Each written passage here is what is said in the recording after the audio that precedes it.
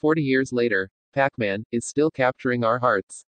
It was 40 years ago when Pac-Man first gobbled its way into Japanese arcades and captured our hearts with its simple but challenging gameplay. Even after all this time, Pac-Man still rules as a cultural icon. Let's explore what makes this game such a beloved and enduring phenomenon. The game. In the original 1980 arcade version of Pac-Man, you play as a yellow, disc-shaped hero and munch your way through a maze. Your goal is to eat all the dots, while avoiding 4 ghosts of different colors that chase you. If you collect any of the 4 power pellets on the stage, though, the tables turn. Pac-Man briefly gains the ability to eat the ghosts, and they run away from you. Namco. At the time of its release, Pac-Man was also notable for being a relatively non-violent game. It's free of the shooting, killing, and explosions that were common in other arcade games at the time. Indeed, the game's creator, Toru Iwatani, specifically avoided violence in Pac-Man to make the game more appealing to women. This crossover appeal contributed heavily to the game's unusual mainstream success at the time. It's likely that Pac-Man has proved perennially popular because it's so easy for anyone to pick up and learn. There's only one interface, a 4-way joystick, and no buttons required. The gameplay concept is obvious, yet challenging enough to keep you coming back for more. The ports. When Pac-Man came home in the early 1980s, the game was just as wildly popular on consoles and home computers as it had been in arcades. Over the last 40 years, the original Pac-Man arcade game has appeared on at least 37 computer and video game platforms. You can play an officially licensed version of the game on anything from an Xbox 360 to a click-wheel iPod. If you count unlicensed games and clones, Pac-Man is basically on everything. The most well-received home ports back in the day were the Atari 800 and 5200 versions of the game.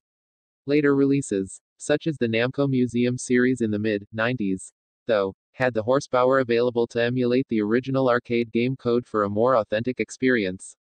As far as lesser ports go, who can forget the story of Pac-Man's controversial Atari 2600 version? Atari famously rushed the port out the door despite its poor quality. The company manufactured more copies of the game than Atari 2600 consoles in existence, and then had to bury unsold inventory in the New Mexico desert. It still sold 7 million copies, but it left a bad taste in the mouths of many Atari customers and contributed to the 1983 North American video game crash.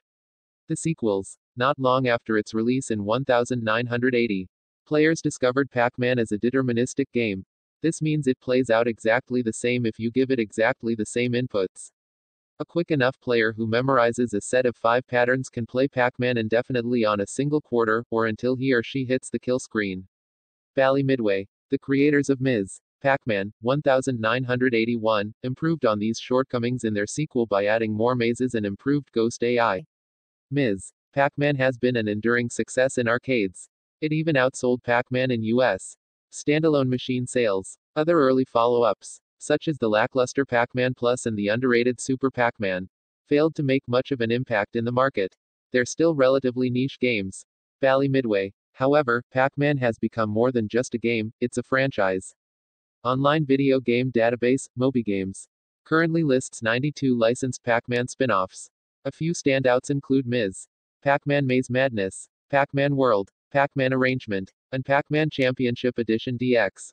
The merch. Milton Bradley. After introducing such an iconic set of characters, it's not surprising Pac-Man inspired a huge wave of licensed merchandise.